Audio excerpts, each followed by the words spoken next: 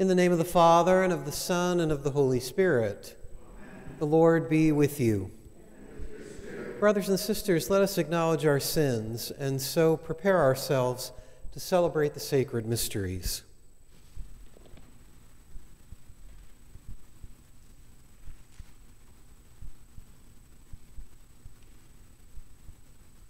Lord Jesus, you raise us to new life. Lord, have mercy. Lord Jesus, you forgive us our sins. Christ, have mercy. Lord Jesus, you feed us with your body and blood. Lord, have mercy. May Almighty God have mercy on us, forgive us our sins, and bring us to everlasting life. Amen. Let us pray.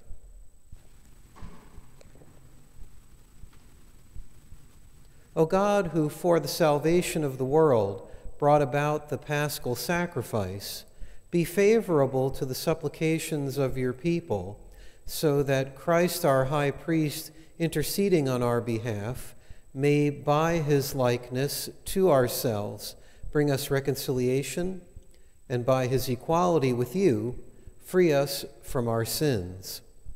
Through our Lord Jesus Christ, your Son, who lives and reigns with you in the unity of the Holy Spirit, God, forever and ever.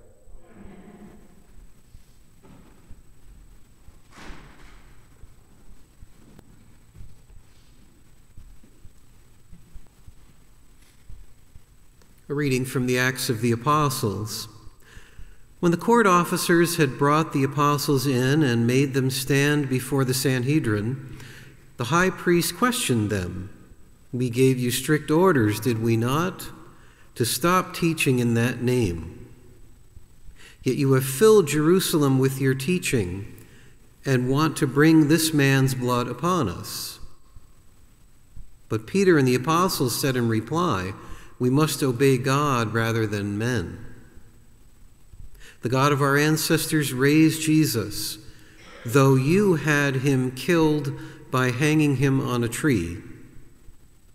God exalted him at his right hand as leader and Savior, to grant Israel repentance and forgiveness of sins. We are witnesses of these things, as is the Holy Spirit, whom God has given to those who obey him. When they heard this, they became infuriated and wanted to put them to death. The word of the Lord. Thanks be to God. The Lord hears the cry of the poor. The Lord hears the cry of the poor. I will bless the Lord at all times. His praise shall be ever in my mouth. Taste and see how good the Lord is. Blessed the man who takes refuge in him. The Lord hears the cry of the poor. The Lord confronts the evildoers to destroy remembrance of them from the earth. When the just cry out, the Lord hears them, and from all their distress he rescues them. The Lord hears the cry of the poor. The Lord is close to the brokenhearted, and those who are crushed in spirit he saves. Many are the troubles of the just man, but out of them all the Lord delivers him. The Lord hears the cry of the poor. Alleluia, alleluia. You believe in me, Thomas, because you have seen me, says the Lord. Blessed are those who have not seen but still believe. Alleluia, alleluia. The Lord be with you. A reading from the Holy Gospel according to John.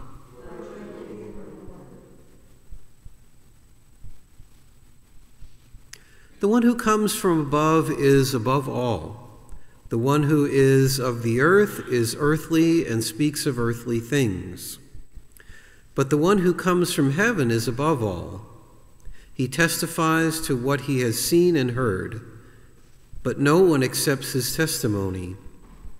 Whoever does accept his testimony certifies that God is trustworthy. For the one whom God sent speaks the words of God. He does not ration his gift of the Spirit. The Father loves the Son and has given everything over to him. Whoever believes in the Son has eternal life, but whoever disobeys the Son will not see life, but the wrath of God remains upon him. The Gospel of the Lord.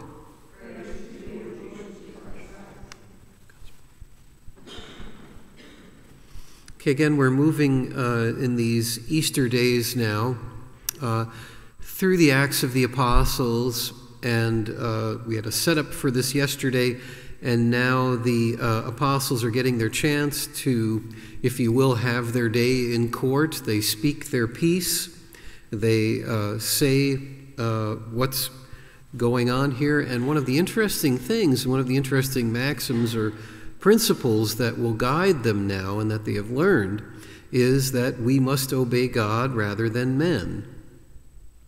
So when we see the human law in one way or another going against what God wants, then it is appropriate for us to not follow that law. Now, we'll still have to deal with the consequences of that, but it is more appropriate, certainly, and more important for us, to follow God's law than to follow any human law. Now, frequently, and I think you'd probably say that certainly a good proportion of the laws that we have would be consistent with what God calls us to do, but there certainly are some that we should work to eliminate. So we have this wonderful maxim. It's a little bit difficult, though, to implement because it is hard at some times for us to understand what God wants us to do. And so we have to be very careful about what we do. We have to be very careful about ascribing things to God, or that God has told us to do this, because that has led many people astray, many cults astray, and to do really awful things in the name of God, whether it's terrorism or some other form of cult that resulted in mass murder or all kinds of crazy things like that. So we have to be careful about our understanding of what God is telling us to do. The Scriptures are good for us to turn to help guide us in understanding what God wants, and that it's consistent with what He has told us. But we have to be careful about that too, because we have to take Scripture in its entirety. We can't just extract a particular verse from Scripture and say, this is the thing that guides us, because often taken out of context, it is not appropriate at all. I remember a congressman once, when they were debating assistance to people during COVID, there was this the one that said, was quoting Scripture and saying, if the person would not work, they should not eat. And of course, that's not what was trying to be said within that situation. Paul was addressing a particular community where there were people who had work available to them and should have been doing work for the community to help build up the community, and they were not. They were just gossiping. And certainly COVID was much different, a much different setting than that. Okay, enough examples.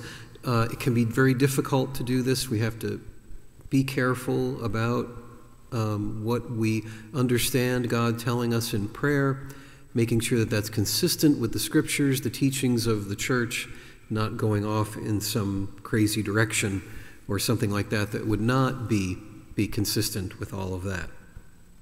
In the Gospel today, we are hearing about, well, I would say a hierarchy, but what we're really paying attention to now is the significance of Jesus, his connection with the Father, and how exalted a position that is. And it is important for us to remember that aspect of Jesus. There are many ways for us to relate to Jesus. And I think one of them, and one I hear frequently from people, is that they like to think of Jesus as a friend. They like to, and that there is certainly nothing wrong with that sort of closeness that you would have with a friend, how you would share things with a friend, how you would know that the friend would support you and help you. And that's a good thing. But coupled with that, we have to remember that that's not the only way to look at Jesus. We must look at him in terms of the fact that he is God, and that he has a special relationship with the Father, that he and the Father are one. He and the Father always work together with the Holy Spirit. They're always consistent in what they do. And so we give Jesus honor and glory more than we would give a friend. We have to remember that aspect of it.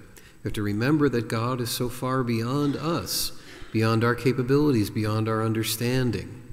These are important things to remember. And yet, and maybe this is the most amazing thing about God, is that even though he is, so much more powerful than we are, and in any aspect that is good, he has that capability in an infinite capacity, whereas ours are always limited. Even though there is all of this, he still is interested in us.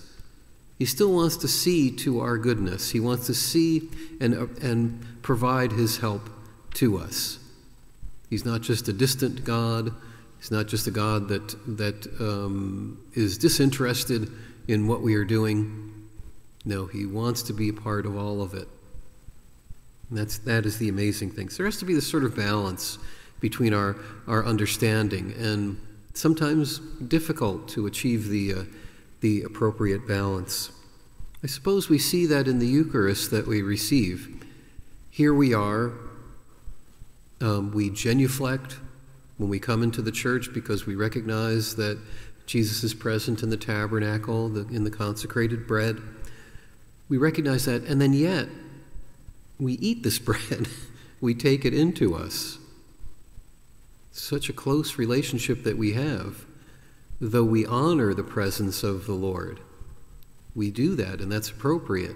Still, we take him into us as well, and we ask for his gracious help. So may this Eucharist again extend these great graces that the Lord wants to give us. May it make us fearless witnesses to the gospel, to the good news about Jesus. May it help us in allowing the Lord to be close to us and to influence us and to guide us and to be our friend on the journey, and also the one that we worship and adore. So let's pray.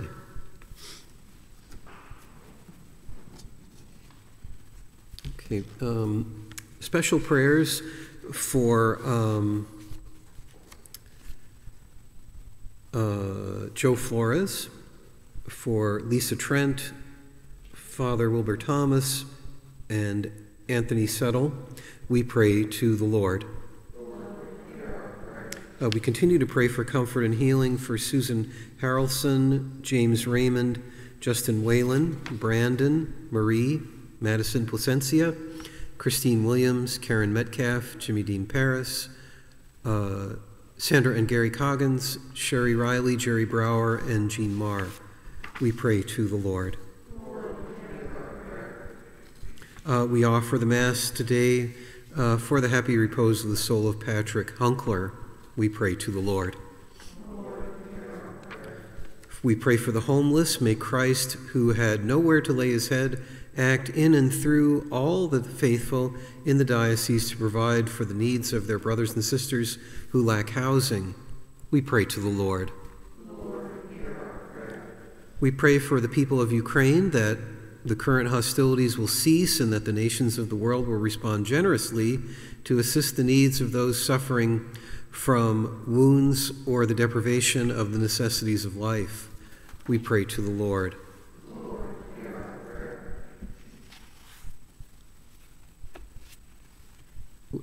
We pray that the Lord send his Spirit upon the church who worships and glorifies him. We pray to the Lord.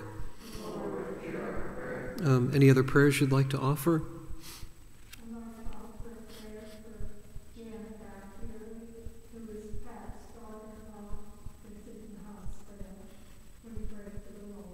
Lord, hear our prayer. Lord, hear our prayer.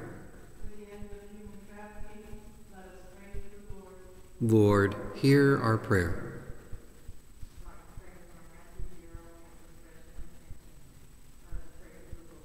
Lord, hear our prayer.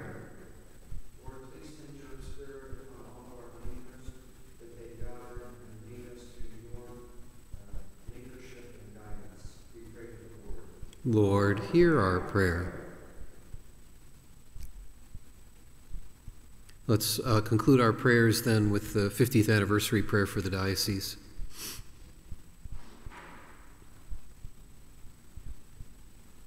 Heavenly Father, accept our humble prayer of praise and gratitude as we joyfully celebrate 50 years as the Diocese of Charlotte.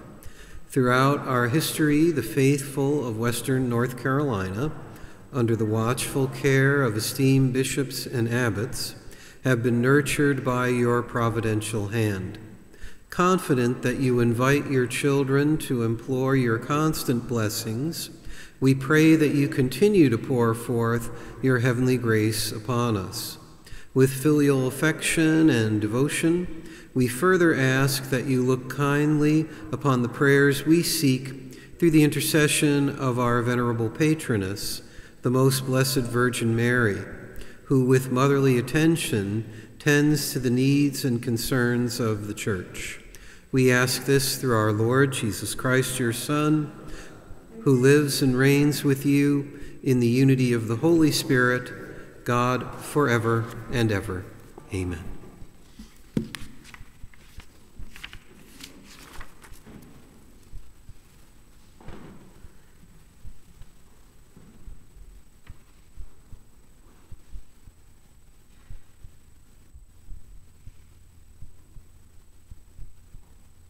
Blessed are you, Lord, God of all creation, for through your goodness we have received the bread we offer you, fruit of the earth and work of human hands. It will become for us the bread of life.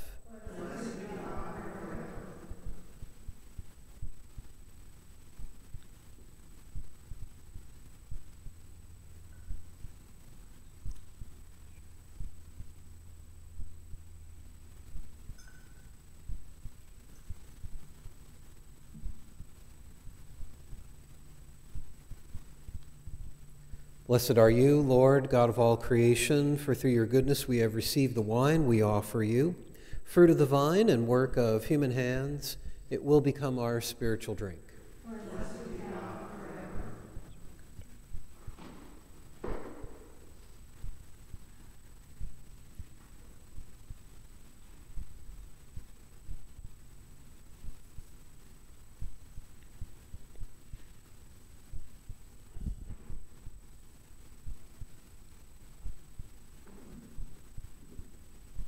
Pray, brothers and sisters, that my sacrifice and yours may be acceptable to God, the Almighty Father. May the Lord accept the sacrifice at your hands for the praise and glory of His name, for our good and for the most holy Church. May our prayers rise up to you, O Lord, together with the sacrificial offerings, so that, purified by your graciousness, we may be conformed to the mysteries of your mighty love. Through Christ our Lord. Amen. The Lord be with you. Lift up your hearts. Let us give thanks to the Lord our God. It is truly right and just, our duty and our salvation, at all times to acclaim you, O Lord, but in this time above all to laud you yet more gloriously, when Christ our Passover has been sacrificed. Through him the children of light rise to eternal life, and the halls of the heavenly kingdom are thrown open to the faithful. For his death is our ransom from death, and in his rising the life of all has risen. Therefore, overcome with paschal joy, every land, every people exults in your praise.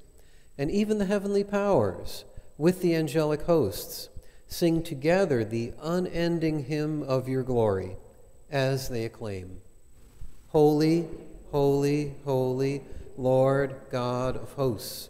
Heaven and earth are full of your glory. Hosanna in the highest. Blessed is he who comes in the name of the Lord. Hosanna in the highest. You are indeed holy, O Lord, the fount of all holiness.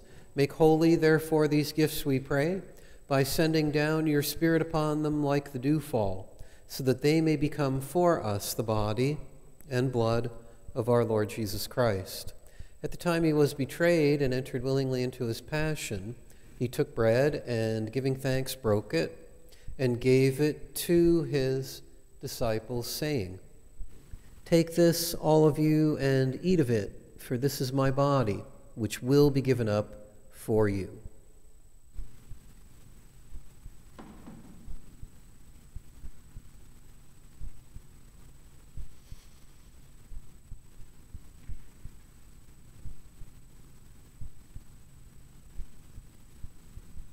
In a similar way, when supper was ended, he took the chalice, and once more giving thanks, he gave it to his disciples, saying, Take this, all of you, and drink from it, for this is the chalice of my blood, the blood of the new and eternal covenant, which will be poured out for you and for many for the forgiveness of sins.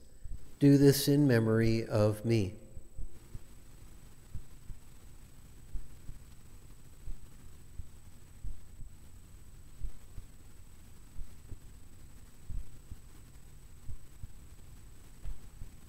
The mystery of faith. Save us, Savior of the world, for by your cross and resurrection you have set us free. Therefore, as we celebrate the memorial of his death and resurrection, we offer you, Lord, the bread of life and the chalice of salvation, giving thanks that you have held us worthy to be in your presence and minister to you. Humbly we pray that partaking of the body and blood of Christ, we may be gathered into one by the Holy Spirit. Remember, Lord, your church spread throughout the world and bring her to the fullness of charity, together with Francis our Pope and Peter our Bishop and all the clergy. Remember also our brothers and sisters who have fallen asleep in the hope of the resurrection, and all who have died in your mercy. Welcome them into the light of your face. Have mercy on us all, we pray, that with the Blessed Virgin Mary, Mother of God, with Blessed Joseph, her spouse, with the blessed apostles, with St. Joan of Arc and all the saints who have pleased you throughout the ages, we may merit to be co-heirs to eternal life, and may praise and glorify you through your Son, Jesus Christ.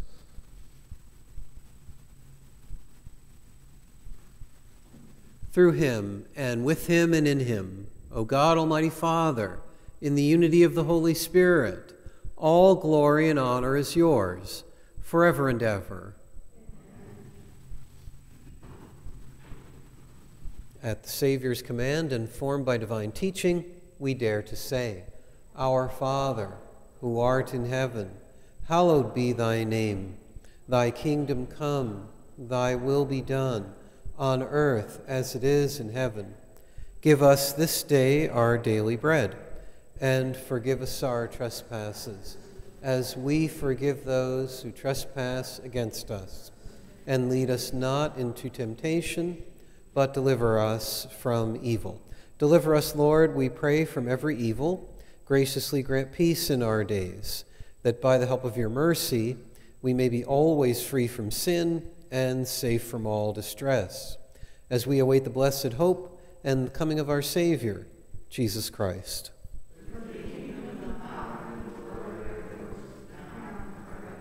Lord Jesus Christ, who said to your apostles, Peace I leave you, my peace I give you, look not on our sins, but on the faith of your church, and graciously grant her peace and unity in accordance with your will, who live and reign forever and ever. Amen. Peace of the Lord be with you always. Lamb of God, take away the sins of the world, have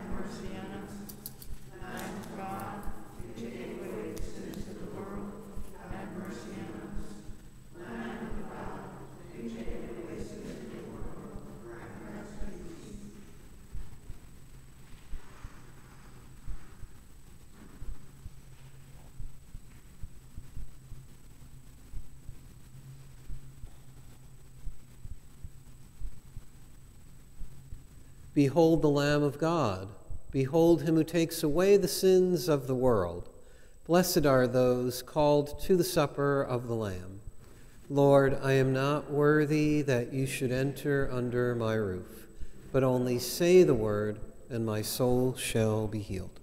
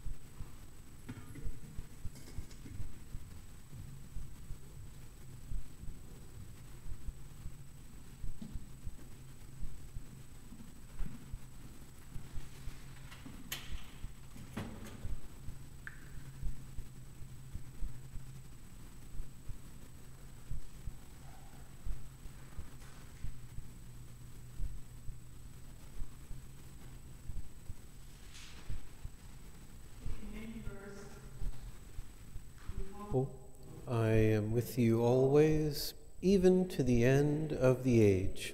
Alleluia. Let us pray. Almighty ever-living God, who restore us to eternal life in the resurrection of Christ, increase in us, we pray, the fruits of this Paschal sacrament, and pour into our hearts the strength of this saving food. Through Christ our Lord. The Lord be with you. May Almighty God bless you, the Father, and the Son, and the Holy Spirit. Go in peace.